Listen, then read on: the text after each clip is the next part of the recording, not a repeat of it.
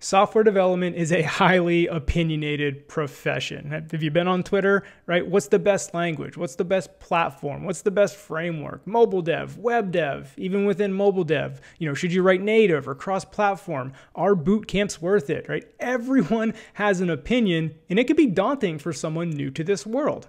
Well, you shouldn't listen to the vast majority of those opinions or advice, and here's why. There are so many different ways to have success as a software developer, and not only is every path to success different for each person, but even the definition of success is different, right? Maybe success to you is making the most money, or working at a FAANG company and having that prestige. Maybe success to you is working at a small startup and having a lot of impact on that product and helping get it off the ground. Maybe success to you is launching your own product, being your own boss, working on whatever you want to work on when you want to work on it. Maybe success is being a digital nomad, a freelancer, traveling the world and working from coffee shops, at some exotic location, right? Success is different for everyone. And this is a profession where you can find a situation that is very suitable to your interest, your strengths, your desires, your goals. Take me, for example. I'm an Apple fan. I love to create well-designed, consumer-facing products that users get to touch and use what I built. That's what attracts me to development. So being a native iOS developer really fits my strengths, my interests, my desires, my goals perfectly. If I were a web developer working on APIs and databases, I wouldn't be very interested in it. I would probably suck at it. Web development would not be for me. It would not set me up for success. It doesn't matter if web developers make the most money or there's way more web developer jobs than iOS developer jobs. All of that is irrelevant for me, my interests, my strengths, my desires, my goals, right? Web development would not set me up for my definition of success. And that's the whole point. This is a very unique profession. So all these opinions and advice, you gotta think about where it's coming from. And I'm sure those giving the advice or the opinions have the best intentions. I'm not saying everybody's out there trying to misguide you, but remember, their definition of success may be different. Their goals, their interests are probably very different. So just keep that all in mind. Let's talk about another type of question or advice that I see before I tell you who you actually should listen to, right? Because I've been telling you, don't listen to people. Well, there are people you should listen to.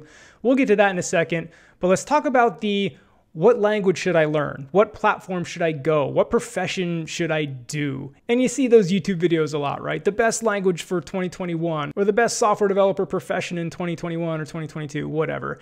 Those make me laugh, right? Because there's no way one person can answer that question with confidence. Now, aside from that, what's best is going to be unique to everyone. Again, the whole, definition of success, what your interests are. Of course, that's going to make the decision unique to you. But even on top of that, it's impossible for one person to know. For example, I've been a native iOS developer for about 6 or 7 years now. That is all I have focused on. I have not spent any time on any other language, any other platform. I chose as my profession, due to my interests and what I wanted to do, to focus on this platform, right? Swift iOS development. And even with that narrow focus, I feel like there's a vast ocean of knowledge in this iOS developer space, Swift space, that I don't know yet. I feel like I'm barely scratching the surface.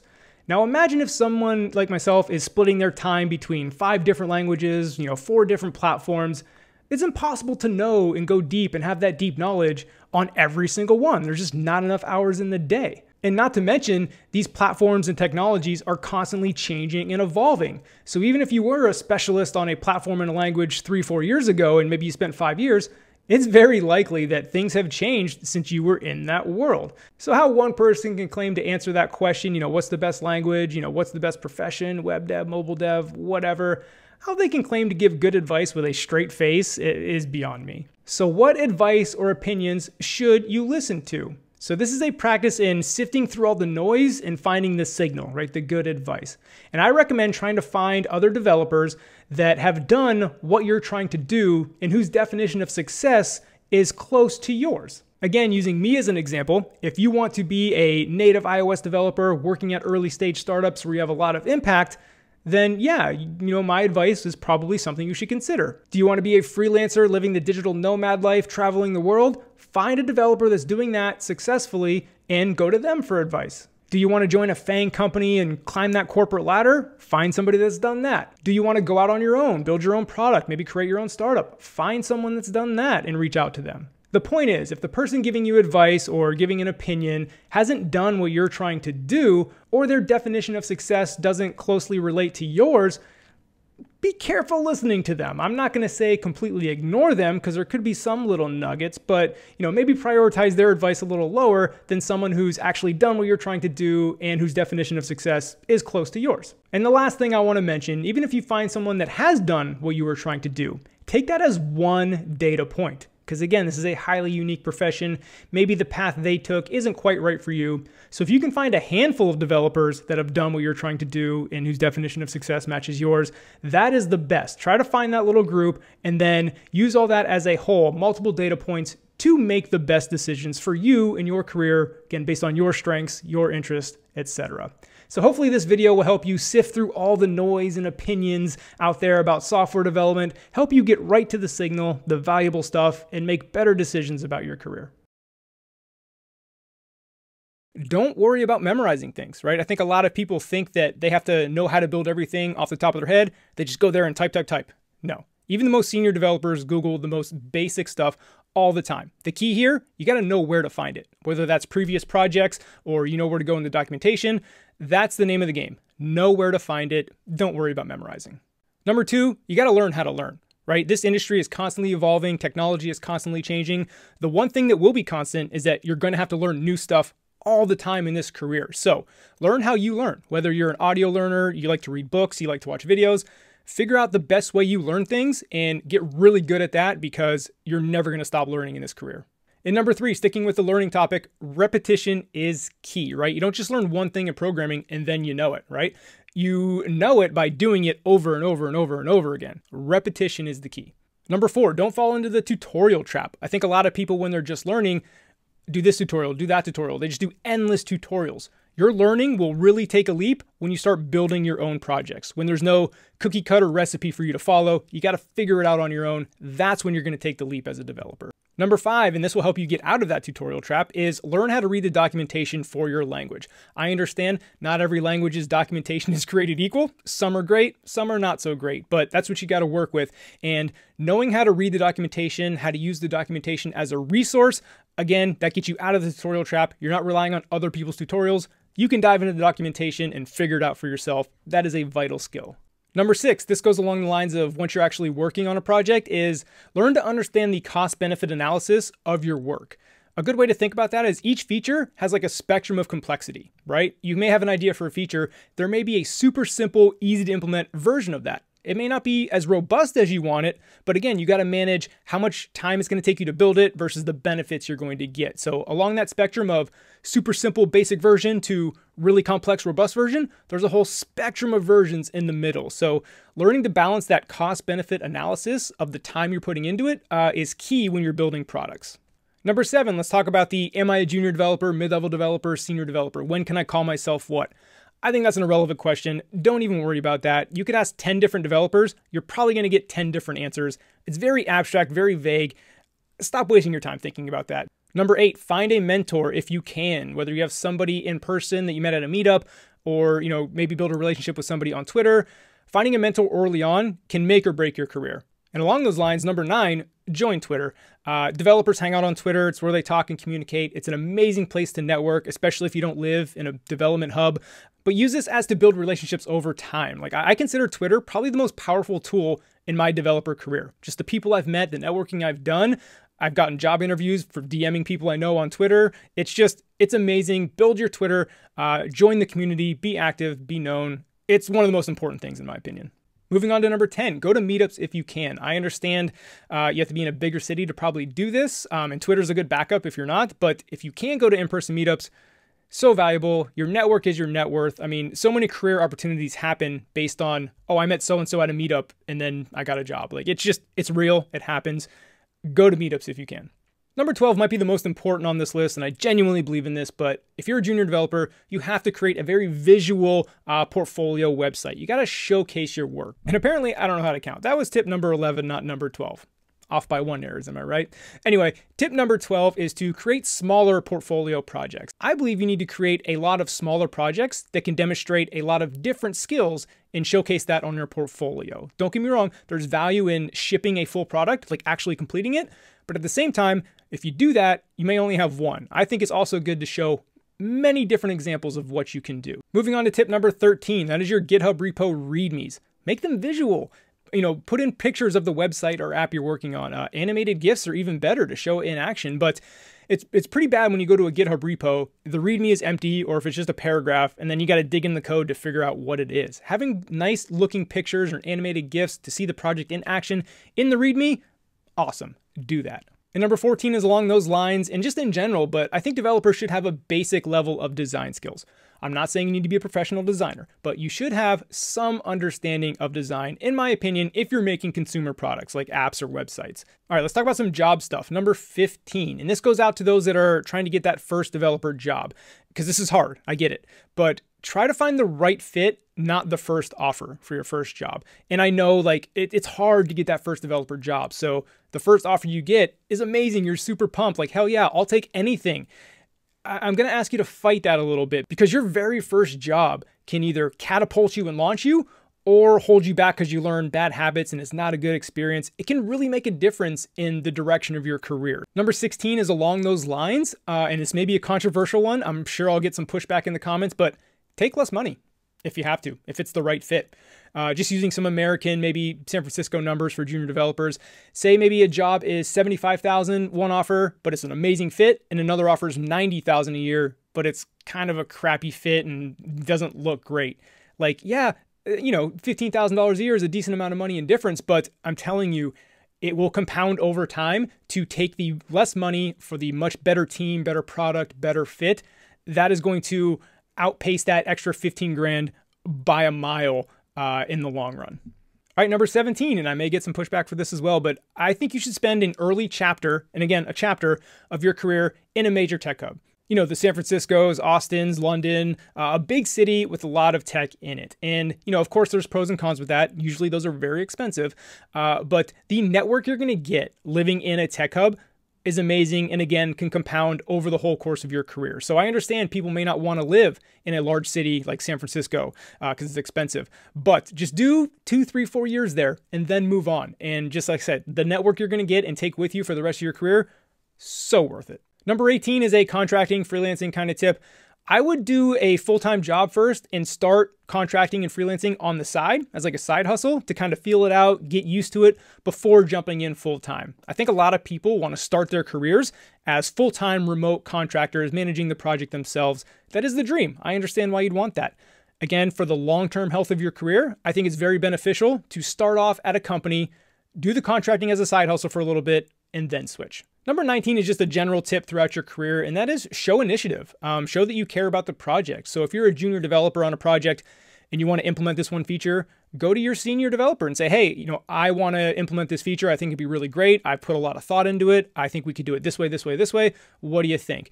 Even if they turn you down, just showing the initiative is going to be valuable, and just apply that to all kinds of cases, again, throughout your whole career. Number 20 is another crazy important skill, and just in life, and that is learn to communicate better. If you can, as an engineer, break down these complex engineering problems and explain that to either project managers or maybe the CEO if you're in a smaller startup, and making them understand why this is taking so long or the trade-offs between solution A and solution B. Being able to explain that to engineers is one thing. You got to do that too. But being able to break it down into, layman's terms for non-engineers and helping them understand, again, that will make you so valuable to your company. Number 21, again, when you're working on a team, just show that you care. And this kind of goes along with the showing the initiative, but we all know that person you work with or have worked with in the past that you can tell they're here for the 9-to-5 job. They hate being here. They're just here for the paycheck. They don't care about what's going on. You've worked with that person. Hopefully you weren't that person, but don't be that person. Because again, your reputation will follow you through your whole career. So if you are showing initiative, you show that you're passionate about your work, that's going to go a long way for your career. And along those lines, number 22, impress everywhere you go. Like I just mentioned, your reputation will follow you, especially if you're in a tech hub like San Francisco or any other city.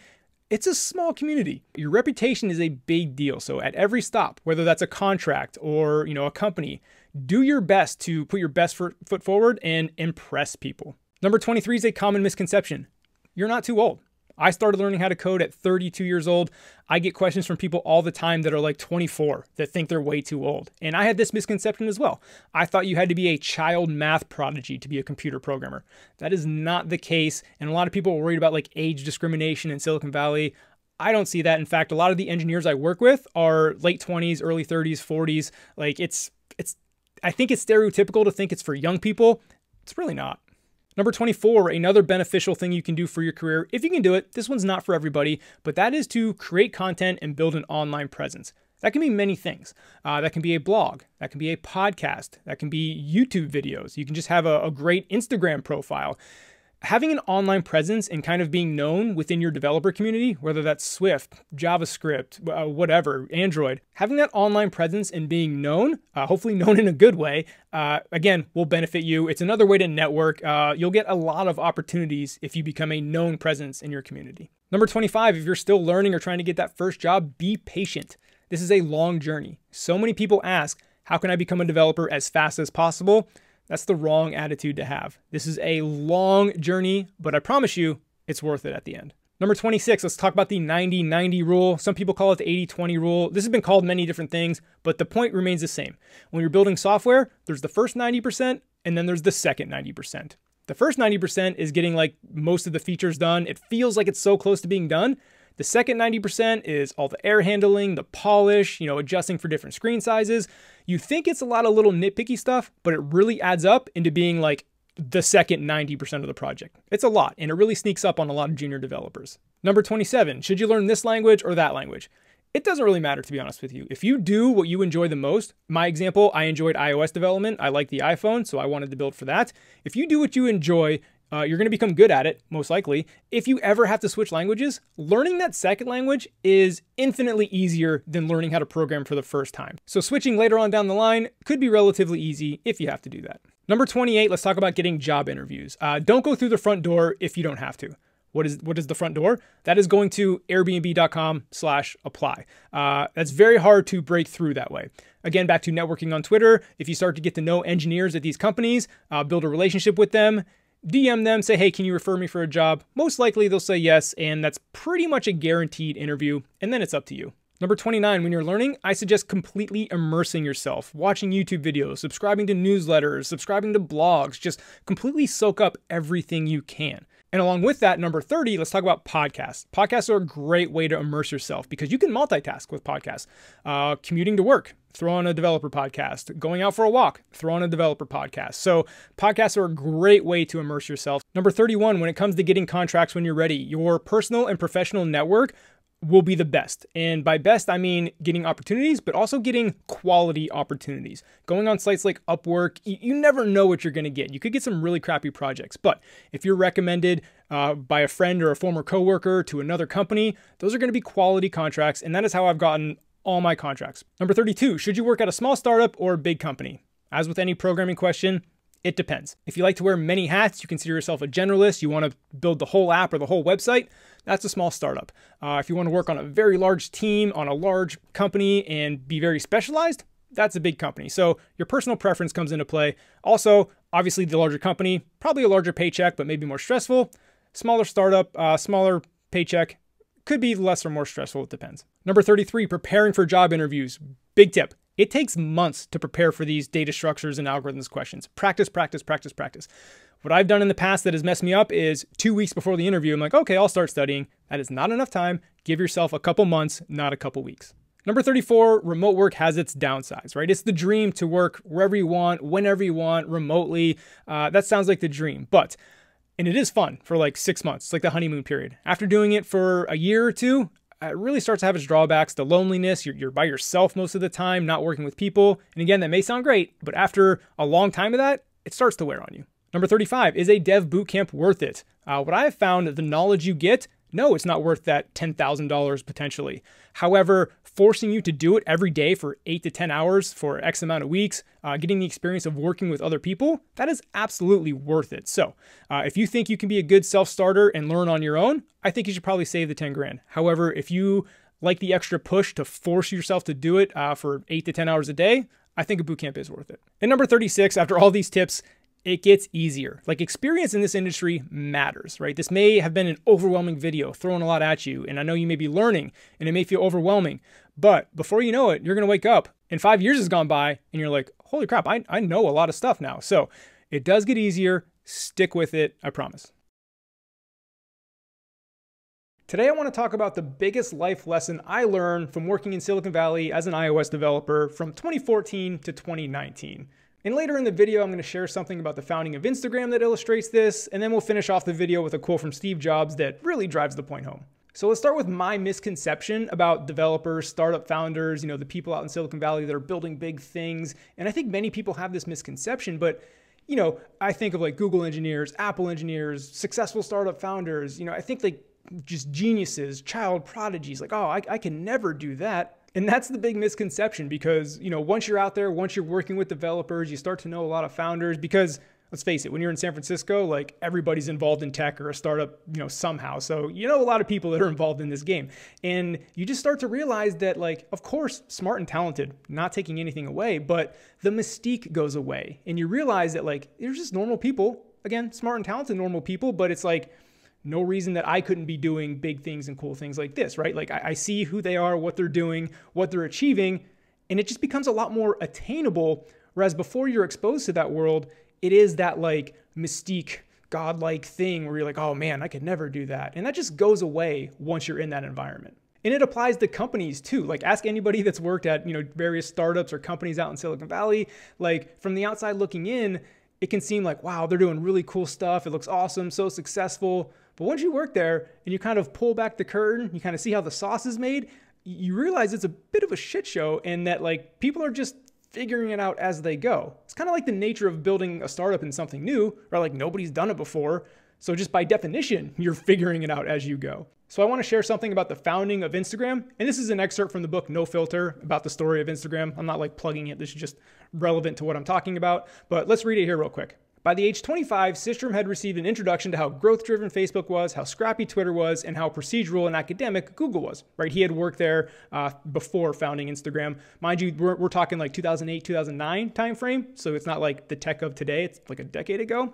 But anyway, he was able to know their leaders and understand what drove them, which stripped them of their mystery. It's exactly what I was talking about. And again, here you go. From the outside, Silicon Valley looked like it was run by geniuses. From the inside, it was clear that everyone was vulnerable like he was and just figuring it out as they went along. Like I said, I experienced the exact same thing. And to finish this up, Systrom wasn't a nerd or a hacker or a quant, but he was perhaps no less qualified to be an entrepreneur. And that just kind of echoes like what I experienced as well. That's why I wanted to share that snippet. When I read that, I was like, holy shit, it's like exactly like how it is. And like I said, the biggest life lesson, the biggest switch was just, why can't I build a great business? And don't get me wrong, I'm not saying like, why can't I build Apple, Instagram, Google? Like those are of course crazy outliers. However, why can't I build a nice business for myself that leads me to have a great life and to where money's like not a problem? Why can't I build a business that gets acquired for 20, 30, 50 million? By the way, if you're familiar with Silicon Valley, those 20 to $50 million acquisitions happen all the time and they don't even make the news. It's like no big deal, run of the mill. But to somebody like a $40 million acquisition, that's life-changing. So that was the biggest switch for me, is like, why? There's no reason I can't do this. Again, people out there are very smart and talented. Don't take this as I think they're dumb and anybody can do it. Again, the mystique just gets stripped away. That's the biggest lesson here, is that they're just regular people. So again, with hard work, effort, smarts, talent, like you can do it too. And that's a very empowering idea. Like life-changing is kind of cliche to say, but it did. It changed my life. Built a business around this YouTube channel. I'm creating a product now. I would have never had the gumption, right? Or the audacity to be like, yeah, of course I can do it, without having that experience of working, again, in San Francisco and Silicon Valley and having that mystique being stripped. And I want to leave you with this interview excerpt from Steve Jobs, real short, but again, it really just sums all this up and really drives the point home. When you grow up, you tend to get told that the world is the way it is, and your life is just to live your life inside the world, try not to bash into the walls too much, try to have a nice family life, have fun, save a little money. But life, that's a very limited life. Life can be much broader once you discover one simple fact, and that is everything around you that you call life was made up by people that we're no smarter than you. And you can change it. You can influence it. You can build your own things that other people can use. And that's maybe the most important thing, is to shake off this erroneous notion that life is there and you're just going to live in it, versus embrace it, change it, improve it, make your mark upon it. I think that's very important. And however you learn that, once you learn it, you'll want to change life and make it better, because it's kind of messed up in a lot of ways. Once you learn that, you'll never be the same again. I believe the most common way to apply for jobs as a software developer is also the least effective way. And that's what I call going through the front door. So we'll talk about that, and then we'll talk about what I think is the most efficient way. What I mean by going through the front door is, going to a website, clicking on careers, clicking on jobs, and applying and submitting your resume that way. And I think that's how most software developers apply for jobs. Now, I can't go into tremendous detail as to why this is bad, because look, I've never worked in an HR department at a major company that sees all these resumes and applications coming in, so I can't speak to that. But I do know it's almost never worked out for me, and all the other software developers I've talked about, it rarely works out for them. Like, it's kind of common knowledge that this is probably the least effective way. And your resume gets put in there, it gets through some scanner thing that picks out keywords, and it's just, who knows if you even get seen, right? So I highly recommend not going through the front door unless you absolutely have to. So what's another option? Believe it or not, Twitter. I know some of you just clicked off the video right there, but hear me out. I see these tweets all the time. I'll put a bunch of them up on the screen, where people that are doing the hiring are posting the job on Twitter, they're asking their network for retweets. I see this all the time. And I believe this is the most efficient way. Now, don't get me wrong, some of those tweets, all they're tweeting is the link to that job posting that I told you not to do, and you go fill that out. So if you're gonna run into that, just as a warning. However, there are a lot where it's maybe the hiring manager themselves that are posting the job and they say, hey, DM me if you're interested. So you can get a DM conversation going right with the hiring manager. Now, if you're a random person on Twitter, you might not have much to go on. However, if you have a great iOS developer portfolio, maybe a great personal website, or your GitHub account is awesome, not just with cool repos, but your repos have good readmes they can check out that are very visual, very descriptive of what you built, right? Having an online presence, again, whether it's portfolio, website, really helps when getting job interviews through this method, right? Because you just DM them, say, hey, yes, I'm interested, give a quick little introduction, click to your personal website or your developer portfolio. They're absolutely clicking that link and checking it out. And if that portfolio is impressive, you're gonna 100% get at least a phone screening, right? And the whole point of this is to actually get in the interview process. Once you're in the interview process, well, then it's up to you to impress and continue on. But you didn't go through the front door and get rejected right away. And I know it's crazy to think that like DMing people on Twitter is how you get jobs, but I've hired plenty of people that way. Here's the tweets where I've hired developers, and I've seen it happen all the time. So if you're not active on Twitter, get active on Twitter, get involved in your community, have a great online presence, and when you see these job postings go up all the time on Twitter, you can act on it, jump on it, and it's a much more efficient way to get in the interview process than, again, going through the front door, which is going to the website, going to careers, hitting apply. I've just rarely heard that working out for anyone. It's usually knowing somebody or this DM Twitter route that I've seen be very successful. So that's my recommendation. Avoid going through the front door if you can. Do your best to network on Twitter. Keep an eye out for those DMs. Have a great online presence, a developer portfolio, personal website, great GitHub profile, that kind of stuff. Give them something to look at and be impressed with. And that is a much better way to get in the interview process.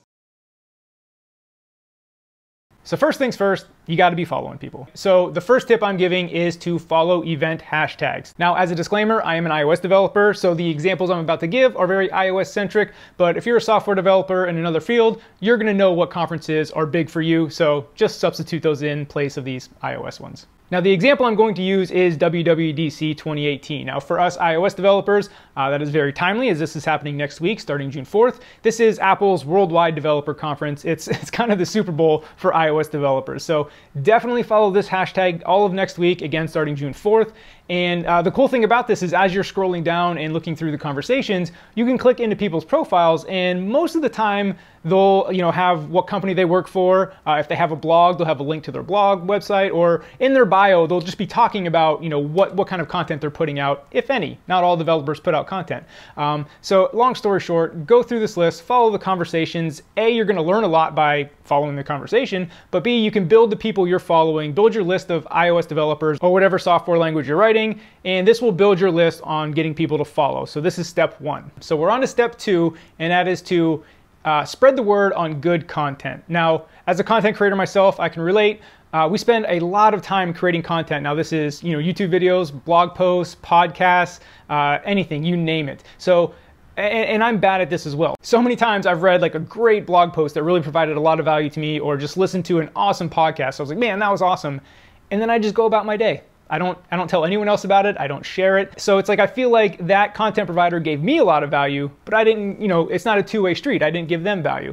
And the best way you can give these content creators value is to help spread the word about their content, and that is on Twitter via retweets. Now, you could just press the retweet button and be done with it, but the better thing to do is to press the retweet button and then quote tweet, say a nice little blurb about the content, how it gave you value, and use hashtags. The reason I say use hashtags is because you may be saying, well, what good is it if I retweet? I only have 15 followers. What's that going to do? But if you attach the hashtags to it, specifically in the iOS world, hashtag iOS dev, hashtag SwiftLang, and then, or if it's during WWDC week, do the hashtag WWDC 2018, or whatever conference is going on, if it's related to that conference. That will help amplify the message. And that is a great thank you to the content creators. And we notice, for example, I only have, a little over 3,000 Twitter followers.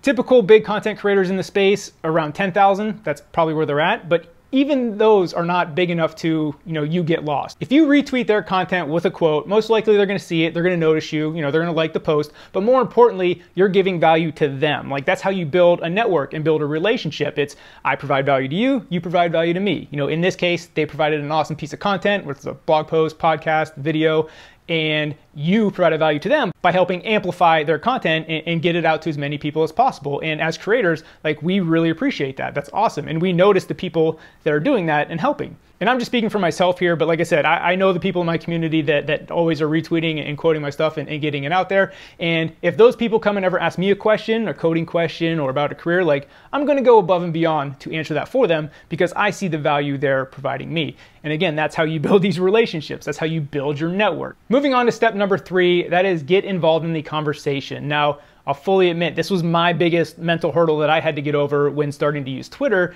and that is, especially once you start following a lot of developers, you'll see them in this conversation on Twitter, and it feels a little rude or wrong to just like butt in with your opinion, but that's what Twitter's for. Like, you kind of got to get over that. Now, don't get me wrong, you have to, butt in with something intelligent or good to say. If you're just butting in with a thumbs up emoji or just saying nice, cool, and you're not really providing anything to the conversation, then maybe don't. But if you have something intelligent to say and can provide value to that conversation, absolutely jump in, because the more quality interaction between two people on Twitter, the more that relationship builds over time, which is another point we'll get to in tip number 5.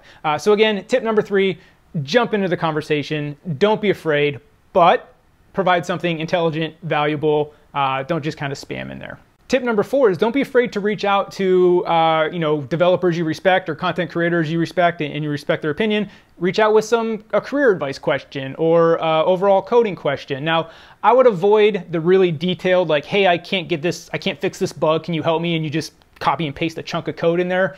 Try to avoid that. Those are pretty hard to solve. But just speaking for myself, like, I love helping people. If it's something that I can answer in like a 1 to 2, 3 minute response, like, I'm going to answer that 100% of the time, especially if going back to the earlier steps, you've provided me value by like helping spread my content, or we've interacted on Twitter a lot. So we're starting to build that relationship. So I will go above and beyond for those people I'm starting to build a relationship, because a network is a two-way street. Yes, you want to build a network with the people you're trying to build your network with, but I'm also building my network with you, right? So it's a two-way street. So that is one thing I want to point out too, is try to avoid always being the taker in the relationship, where, like, again, just using myself as an example, if you interact with me and our only interactions are you just asking me questions over and over and over again, and there's never value coming back my way, like, that's not a good relationship, right? Just remember, the relationship is a two-way street. And the last step, which I think is probably the most important, is be patient. Building your network takes months, years, right? Like I keep talking about these interactions and building these relationships with people on Twitter. Like you're not just going to interact with somebody 2 times and say, cool, we got a relationship now. Like it's going to happen again, months, years. And I just want to preach again the value of your network. Don't also worry about networking up is what I'm trying to say. Like if you're just starting out, don't worry about trying to build your network of only people that are like senior developers, right? Sure, they can help you, but also build your network of people at your level. That's going to help you learn. You guys can learn together. But at the same time, if you take the long-term approach to where this is an investment in your career, building your network, who knows where you or the person are going to be 3-4 years from now when you're starting out right now. And if you built that relationship from the beginning, and then now you guys are off super successful, it's just going to benefit you a lot.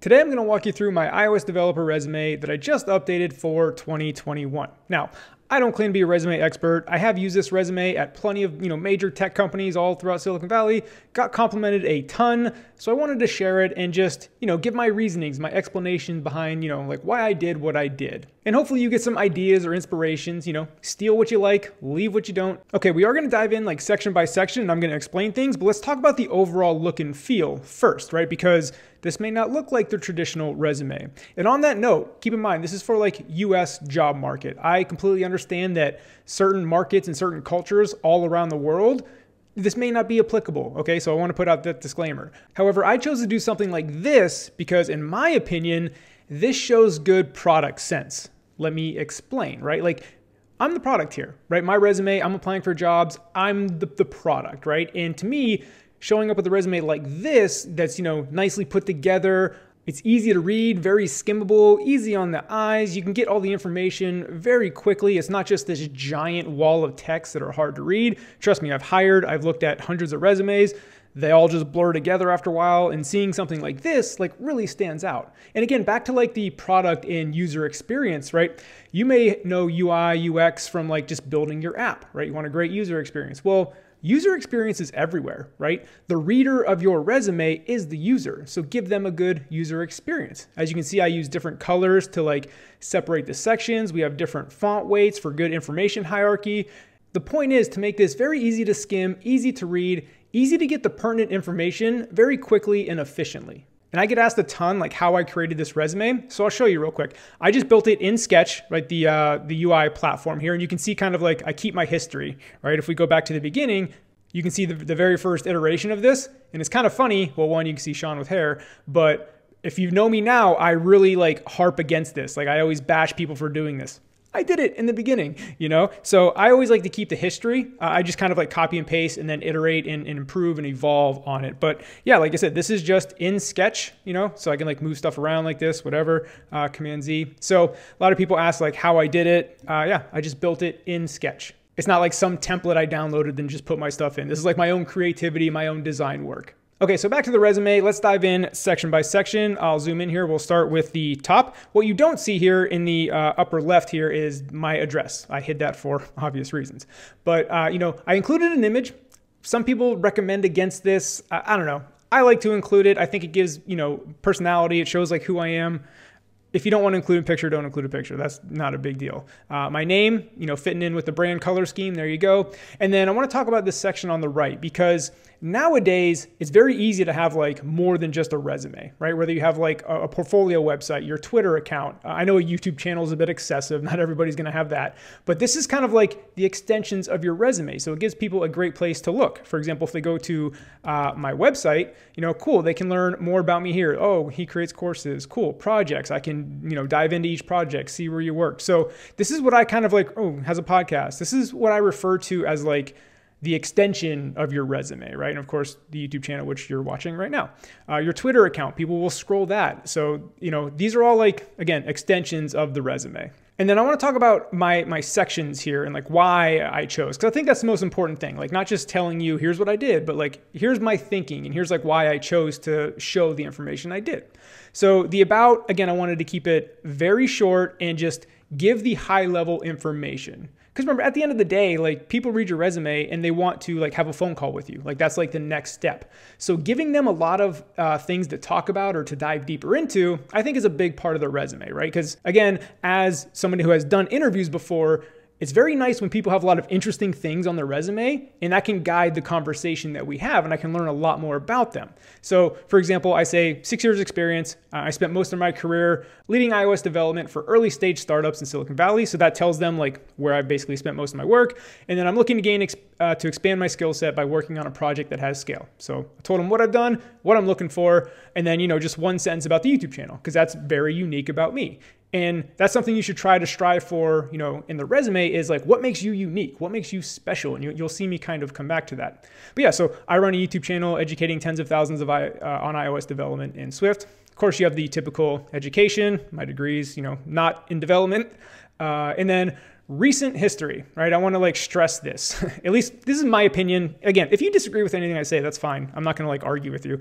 But I say recent because like the further you go back, like the less pertinent it is to like what you're doing now, especially for me, right? If you know my story, I started coding in 2015 when I was 33 years old, right? So like if you look at my timeline down here, which we'll get to later, like, okay, I was doing Allstate insurance and I was in the Navy on submarines. Great, interesting talking points, but like has nothing to do with like my development history. So I didn't want to bog down this recent history section with stuff that was irrelevant. However, I still included it again for the conversation points. So I would recommend if you're doing like a job history, like, don't go all the way back to your high school job, keep it to what's relevant, right? At least that's my thought process and why I chose to only share my previous 3 developer jobs. And again, in my opinion, I wanted to give the high level of what I did so we can have a conversation about it further, right? So this is, I ran my iOS development YouTube channel to educate people essentially. On the side, I ran a project to create a grocery order and fulfillment app for a client, right? Just that sentence right there could lead to like a half-hour conversation with somebody. And then, just again, keep it high level at Aluna. I just led all aspects of iOS development on the project. I was the only developer from creation to launch. Like just that sentence, I was the only developer from creation to launch. Like the person knows that you did everything. You don't have to like list out like the stuff you did. You can leave it for a conversation. Again, I continue to consult for Aluna to this day. And the reason I keep this high level and brief, again, is because I'm trying to surface the most interesting, the most pertinent information so they can quickly get a feel for who I am. I don't need to dive into the details and get into the weeds. That's where you lose people. You've heard the famous kind of like saying that, people just skim your resume for 6 to 10 seconds and that's it. So make it easily skimmable and very quick and efficient to get the good information. So again, that's just more on the history. Let's talk about skills because I think this is a little bit interesting and I may think about this differently, right? I didn't just list off a bunch of languages, Xcode, the skills that all developers should have essentially, right? I wanted to focus on the stuff that, again, made me unique. Like what makes Sean special, right? So that's kind of what I wanted to say here in this skills section, right? So the reason I put Swift, even though that is a language, which I kind of just bashed a little bit ago, right? I wanted to basically say that like, I have my finger on the pulse. Like I know Swift, maybe not like an expert in the language, but right. I've been writing it for 5+ years full time. I've been following its evolution since 1.0 pretty closely. I run an educational YouTube channel teaching the fundamentals. I host a weekly YouTube show called Swift News discussing the latest topics. Again, the whole point of this paragraph is to portray, portray sounds like I'm faking it, but just to show that like I'm in this world. Like I know what's going on in this world. And then the point of consumer facing is to express like what I like about development. Because to me, the most interesting thing about development is something I build, I create that was in my head. Like watching somebody else use that, like that's awesome to me. So I'm big into like UI, UX, building the product, consumer facing stuff. So that's what I wanted to portray with this paragraph is to let them know like what I find most interesting about development. And then again, another thing that I feel is like, unique to me, I mean, other people are good at communicating ideas, but kind of what is my strength, if you will. I have a special talent for breaking down complex topics and presenting them in an easy to understand manner. I get immense fulfillment from mentoring and teaching others. And another purpose to this is like now that, some of the jobs I'm looking at are more senior, more leadership positions, this is a much bigger deal for the senior, leadership positions than it is for like the beginner ones. Even though this is still a big deal no matter who you are, but it's just a much bigger deal when you may be like, teaching and mentoring others on the team. And then the last little parts here, right? Side projects. I always recommend sharing this, like what you're doing. It doesn't even have to be developer related. I kind of kept mine developer related, but I run my YouTube business. I run a podcast. I'm, building my indie app creator view. Again, these can all lead to tons of discussion, right? I'm giving the interviewer a ton of stuff to talk about. Other skills, Sketch and Photoshop, sales and marketing. I like the other skills to be something that can contribute to, the position potentially, but aren't developer related, like sales and marketing, emotional intelligence. Again, as I'm going from more, leadership positions. And then interest, like I said, I always recommend sharing something about you. Again, I've had interviews that started off with a discussion about Star Wars. We talked for the first 15 minutes about Star Wars, and that may seem like a waste of time, but you're also building rapport with your interviewer. Because at the end of the day, yes, people want to hire people they like or they genuinely share interests with. You have to have the developer skills, of course, but there's also that do I like this person? Would I enjoy working with them? That's a big factor. So I always recommend sharing your interests because most likely, especially if you share a bunch of them like I did, there's going to be some shared interest somewhere. And then lastly, the timeline at the bottom. This is a bit redundant, I'll admit, because the final three on the right here, Bathometer, Independent Contractor, Luna. I guess I don't have Bathometer on this recent history, but it kind of mirrors that. Really what this timeline does is it gives a snapshot into my whole life, if you will, right? Hey, right out of high school, I went into the Navy on submarines. Then I was, Allstate insurance agent. Then I finally got, right? This tells a little bit of a story that, again, the interviewer can dive in at. I don't know, I can't tell you how many submarine conversations I've had on interviews based on this. Again, building rapport with the interviewer. Give them a lot to work with, and you'll find the conversation will go a lot better. Now, like I said earlier, just having a resume is fine and all, but nowadays with the internet, websites, YouTube channels, Twitter accounts, all that, it's great to have these extensions, like your website or portfolio up here. So that wraps it up for the 2021 iOS Dev resume. Again, take what you like, leave what you don't. I don't claim to be an expert. Just hopefully this gave you some ideas to improve yours. When it comes to my technical skills, I'm an average developer. If there was a normal distribution bell curve, I'd be parked right at the top of that thing, right? I'm not great, nothing special, but I'm not bad either. Just average. However, I think I'm a really good developer overall. And that's what we're going to talk about in this video because I want to maybe dispel some misconceptions that are out there. So like I said, my technical skills, they're fine, right? Nothing special, not bad, just average.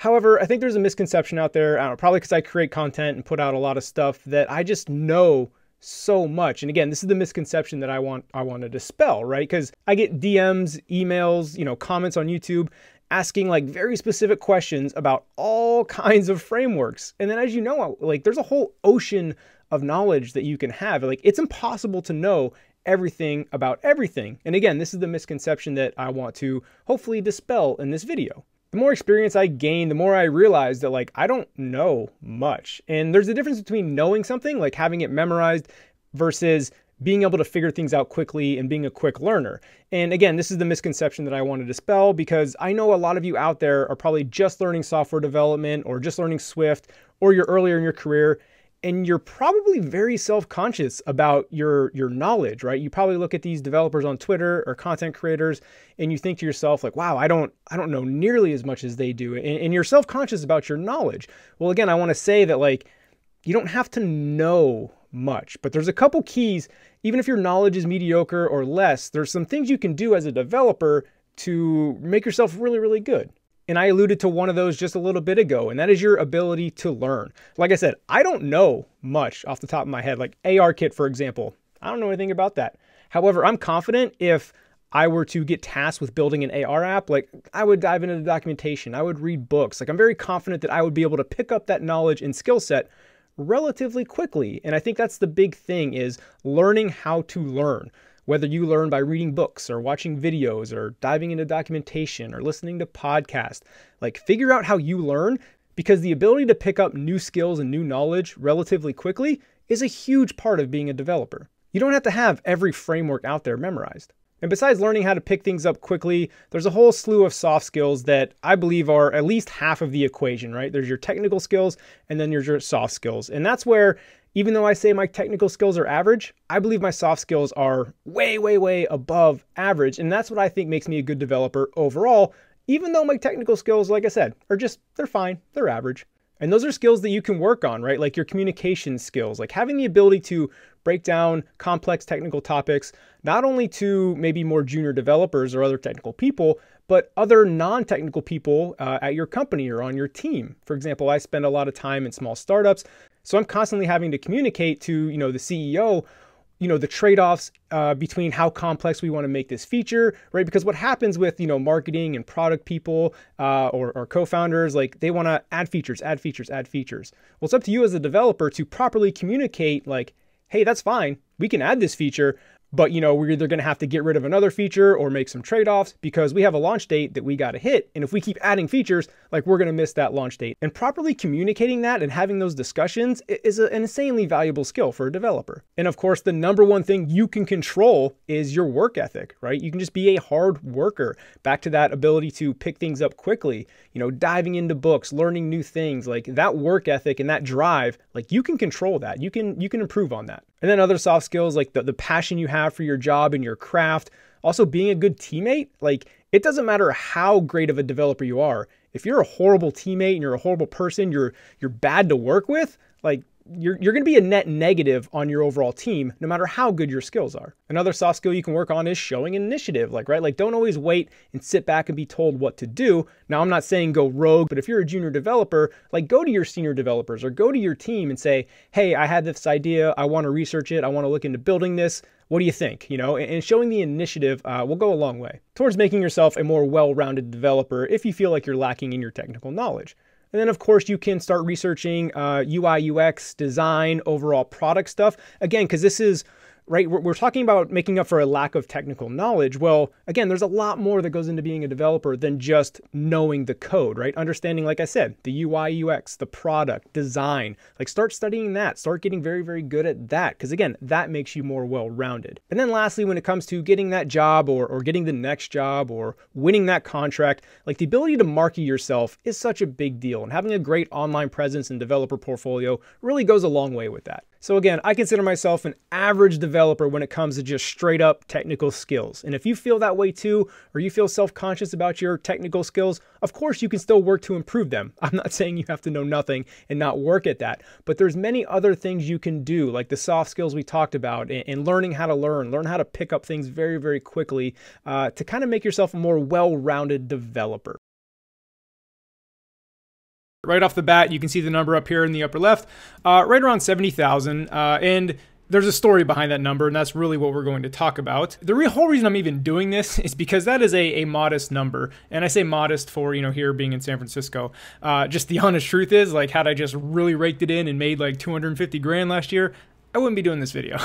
But because this is a relatively modest and like normal looking number, I'm fine, showing this off. And like I said, there's a story behind this number that we're going to get into. Real quick before we dive in though, one little pitfall of contracting, you can see this past due. So I still have, this is actually from November, and I've been in contact with the client. Like I kind of get it. I told him he could wait a little bit. But sometimes you got to deal with tracking down money over, 2 months. So there's $743 that's still outstanding. May or may not get it. I don't know. It's kind of the pitfalls of contracting a little bit. Anyway, let's go ahead and scroll back to the chart here. So let's tell the story of how I got here, how I made that amount, that 70 grand, kind of the ups and downs of the contracting throughout the year. So again, like I alluded to in the intro, my story here is you can see here in February. So real quick, this is the last 12 months. Revenue. Because I'm doing this in January, this goes to January of 2018 and cuts off January of 2017. That's no big deal because January of 2017 was a zero. So like I said in the intro, for January and February, I was working at my full-time startup job.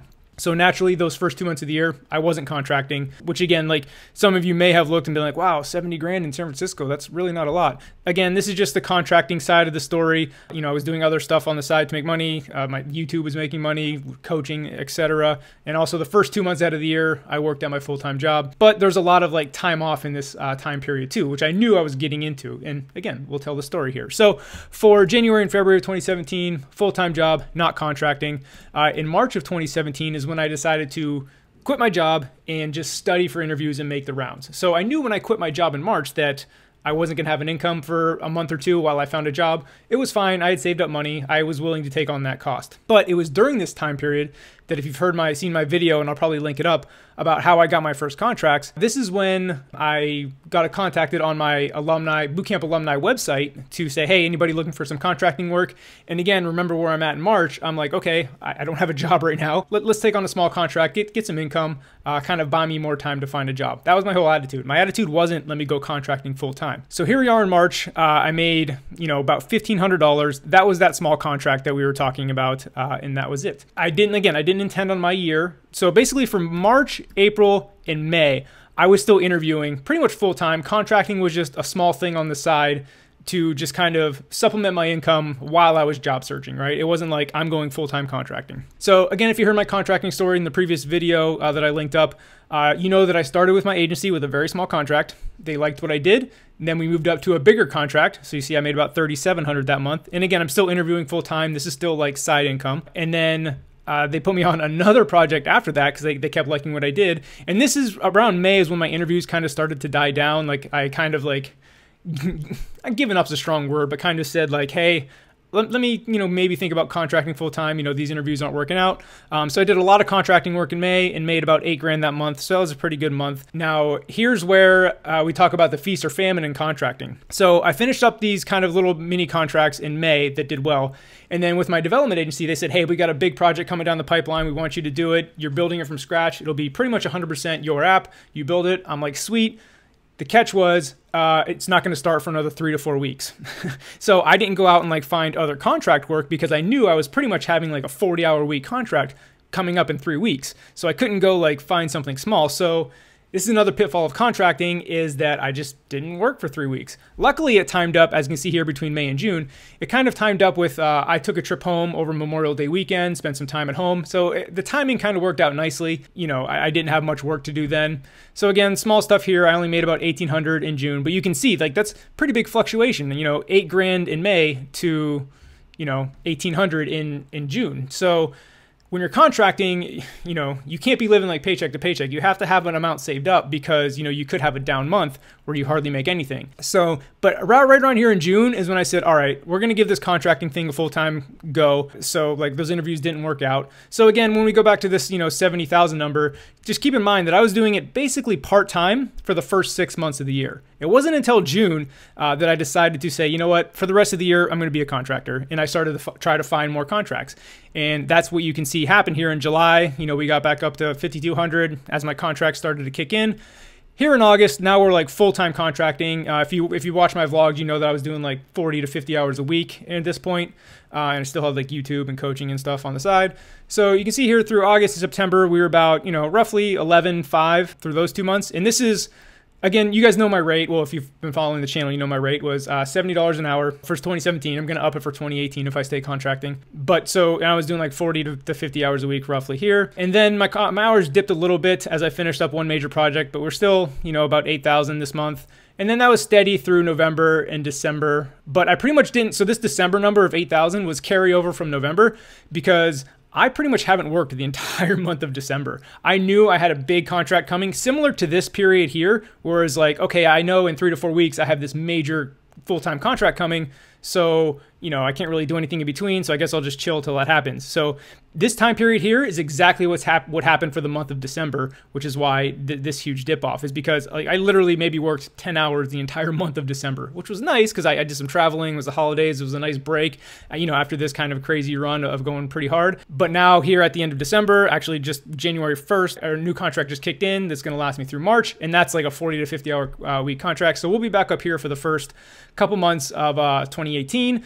But then, like you guys know, I'm looking for a full-time job. Not don't get me wrong, there's pretty good money. Like I said, if I didn't decide to go full-time until like 6 months in, around June, had I been like, right now, if I were to carry this over in 2018, I'm fairly confident all my months would look like this, maybe even more because I plan on raising my rate. So contracting is pretty lucrative, but and it's a lot of hard work and there's a lot of like unknowns involved. Like if you can line up the contracts, it's great. You can see the type of money you can make. However, if you're kind of intermittent between your contracts, I mean, you can see you can go like whole months without making any money. So It's a different lifestyle. One of the main reasons I'm looking for a full-time job, there's a whole I want experience working on a major app in a major team at a major company. I just want that experience in my repertoire. But another thing is the stability is nice to not have to worry about trying to always find that next contract, and always kind of stressed. Right now, it's I know I'm good through March, but after March, I have no idea. So, if I don't land a full-time job. So just kind of getting rid of that stress and getting that stability. But I just want to point out, again, my rate was $70 an hour through 2017, going to up it in 2018. But you can kind of see the peaks and valleys, the ups and downs. Again, this good stretch is when I was doing I was on 4 different contracts, 40, 50 hours a week. It's a pretty stressful time, but you got paid for it. And then you can see there's definitely dips where you're not working at all for a couple weeks, and that also shows in your revenue. So this is an update I did to a video about 2 years ago where I discussed my contracting rate. You can see that here. Link will be in the description if you want the context of the full journey of my contracting rate. But, it's been 2 years since that video. My contracting rate has gone up quite a bit, and I want to talk about, how I went from there to here. So let's go. Before we dive in, let's start with a disclaimer, right? I just want to share my experience, what I'm doing, my information. This is not meant to be here's what your contracting rate should be at 4 years experience, right? Every situation is different depending on, what country you live in, what your market is like. Are you contracting on the side just for side income? Are you contracting to pay the rent? So finding projects is imperative. All these come into play in what rate you should charge. And with me anyway, my rate can kind of fluctuate, right? If I really want the project, it's super fun, or maybe I just need the money, I'm willing to knock my rate down a little bit to make sure I get that contract. Or the opposite side of that, the situation I'm in now where I'm doing YouTube kind of full time, I have a consulting gig, I'm not really looking for a ton of contracts, so I can be picky. I can say, this is my rate, take it or leave it, right? It's kind of a supply and demand thing. So again, I just want to point out there's a lot of factors at play when determining your rate. So now that that's out of the way, let's get to what you're here for, right? Let's talk about the number. My current contracting rate is $125 an hour. Now let me give you some career context real quick. I'll give you my life story here. I have about 4 years experience in iOS development. I spent 5 years in Silicon Valley working at startups. 4 of those years were developing at startups, building, MVPs, all that stuff. I've probably worked on or built about 10 production apps between all the various contracting I've done and the various startups I've worked at. So that's the quick career context. And then another thing that I have going for me that is unique, and again, I want you to just use me as one data point, not the instruction book on how to do this, right? Is I do have this YouTube channel and the Twitter following, which is amazing marketing for getting contracts, right? I get emails about contracts all the time. I have to turn down 90% of them, right? So take that with a grain of salt, because I can kind of afford to be raise my rate, because again, it's all about supply and demand. Maybe the little takeaway you can take from there is, start a blog, start a YouTube channel, start a podcast. Having an online presence for marketing definitely helps. And the way I'm going about my rate is I am raising it every time I negotiate a new contract. I'm trying to find my breaking point. If you watch the last video I posted when I was charging $70 an hour, I said nobody ever batted an eye at it. So I'm probably charging less. So what I started doing was every new contract, I was like, okay, now my rate's 85. Nobody batted an eye. Okay, now it's 100. Nobody batted an eye. Now it's 125. Again, nobody batted an eye. And then finally, just recently, probably in the last month, I was negotiating a contract and I said 150, and I finally got the first pushback where they kind of pushed me back down to 125. I didn't end up doing that contract because it was too time consuming. But that was the first pushback I got, was at 150. So maybe that's a lesson, whatever your number is, right? Everybody's number is going to be different. Anytime you negotiate a new contract, keep trying to bump that up until you find the breaking point. And a quick note on that, right? Just because one person says no doesn't necessarily mean your price is way too high. Wait till you get a couple no's before you start saying, okay, I've found my market rate. But like I said, my rate can fluctuate. Like I said, if I really want to work with the team, I'll lower it. And again, vice versa. If it's a contract I don't really want, maybe I'll throw out a high rate. And if they say yes, great. So that's kind of the main point here. Again, just wanted to share my information. Again, one data point. Don't take this as a how-to, but hopefully you had some takeaways from this. That is my contracting rate currently, $125 an hour. But again, every new contract I get, I'm going to try to bump it up and see what happens. Knowing when, why, and even how to say no is such a valuable skill as a developer. But it is a bit of an art form because there's so many various contexts and situations where this could apply. A couple examples, right? Are you a freelancer that's working with a non-technical client and they don't understand how development works. Well, that's a completely different situation than if you're working on a large development team at a large company, or maybe you're just a solo developer working with the CEO of a startup and you have to have conversations with them. Or hell, even if you're an indie developer and you have to say no to yourself, right? Because as indie developers, we want to build all these features. Well, if you ever want to ship, you're gonna have to say no to a lot of features. So again, knowing when, why, how to say no, so powerful and so essential as a developer. So the gift and the curse of being a developer is that we can build pretty much anything, right? On an infinite timeline, infinite budget, we can figure out pretty much anything. But as you know, we never have an infinite timeline. We never have an infinite budget. In fact, most times the budget is really tight and the timeline is really tight. So that's why saying no is a huge thing. However, on that note, I want to be clear that saying no isn't like crossing your arms and saying, I'm not going to do this. No, oftentimes saying no is a compromise, because oftentimes the requested features are a lot more than you can build within the timeline and within the budget. So this compromise I like to talk about is this spectrum of complexity that I've mentioned in my previous videos. And a feature has a spectrum of complexity, meaning you can build this insanely robust feature, but it's going to take a very long time. But there's also a version of that feature that's the quick, down and dirty, and you can probably knock it out in a day or two. It's not going to have all the robustness of the fully robust version, but there's two different versions. And I call the spectrum of complexity everything in between, right? And you can land somewhere on that spectrum as part of the compromise of saying no to the fully robust feature because you just don't have the time or the money, but landing on some feature that makes the client, your manager, whoever happy. Saying no or working on that compromise we just talked about also helps out because it reduces a lot of feature creep. If you've ever worked at a company or worked for a client, you hear this all the time. Oh, hey, can we add this little extra thing in here? Can we add this little extra feature? And on the surface, that one little extra thing or extra feature isn't a lot. But those things start to add up. That's why it's called feature creep. And before you know it, you're turning out like half-ass features, half-ass products because you've taken on so much. You've said yes too many times that now you're just overworked and you don't have enough time or you don't have enough budget. And that's never a good thing. And this art of saying no, it definitely comes with experience. I remember when I first started development, I said yes to everything because I wanted to prove that, yeah, I can do this. I'll work day and night. I'll do this. And it's just a bad spot to be in because, like I just said, you start over-promising and under-delivering, and now that starts to look poorly on you. Like you don't know what you're doing because you can never deliver on time. It's because you're saying yes to everything. So if you're a junior developer or just getting started in this world, like I completely understand the desire to say yes to everything. But just keep that in mind. It's going to do you more harm than good. And let's talk about like how you can say no, because you're probably wondering like, who am I? I'm just the new person on the team. I can't just say no to features, right? They're telling me what to do. My manager's telling me to do this. So there's definitely, when I say no, that's kind of hyperbole. It's again, back to that compromise, and how you do it is very important. And it often involves just having a reasonable and rational reason and discussion. Again, oftentimes it's marketing or a product manager or the CEO of a smaller startup, or maybe you're freelancing and it's a client that may not fully understand how development works and why it takes so long.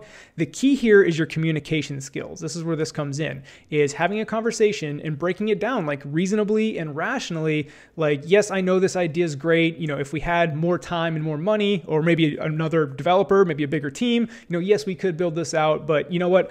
I am just one developer at this small startup or freelancer or whatever. We just don't have the time or the resources. Maybe we can do a lesser version of that feature that I can, deliver on time. And from what I've seen in my career, again, at smaller startups, independent contracting, indie developer, because I understand if you work at Google, you may not have the ability to say no or compromise, right? You have a much higher level of hierarchy to deal with at these larger companies. So just for the context, but this marketing team or the product manager or the CEO of a small startup or your client, they have the best intentions. They just might not, realize what they're asking for, right? Because on the outside looking in, oh, it's just a simple screen. Doesn't look that complicated. You could probably knock that out in a day or two. And they just don't realize that, your code base has roots, right? And everything's all tied together. So what may seem simple on the surface is actually a pretty complex operation. And again, this is where your communication skills come in, to sit them down, talk them through it.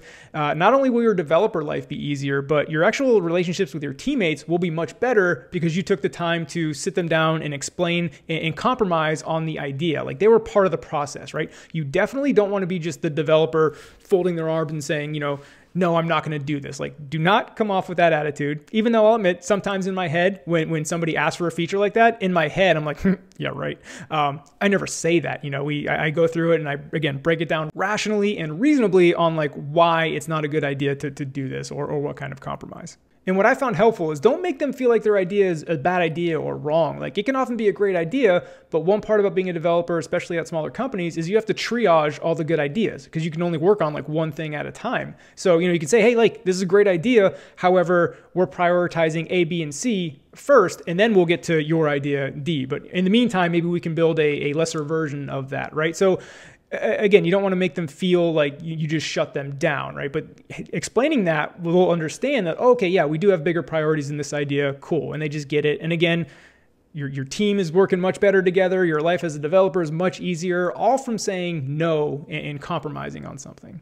And another thing to keep in mind is that a no isn't forever, right? Just because you said no now doesn't mean that feature can't come in, in a later version a couple months from now, or maybe even a year from now, right? Software is never finished. So the lesson here is that saying no or compromising on features is a very powerful skill set to have in your developer toolbox, and it really boils down to your communication skills on how you do it. Again, a reasonable and rational explanation, work with your team, communicate, right? Those communication skills. And I know as a junior developer, you just want to say yes to everything, or you think saying no is going to make you look bad, like you don't want to do any work. No, that's why you explain your rationale, but just trust me, if you say yes to everything, you're going to be overworked, you're going to overpromise and underdeliver, and it's just only going to look bad on you. I learned it the hard way. Trust me, saying no is so powerful.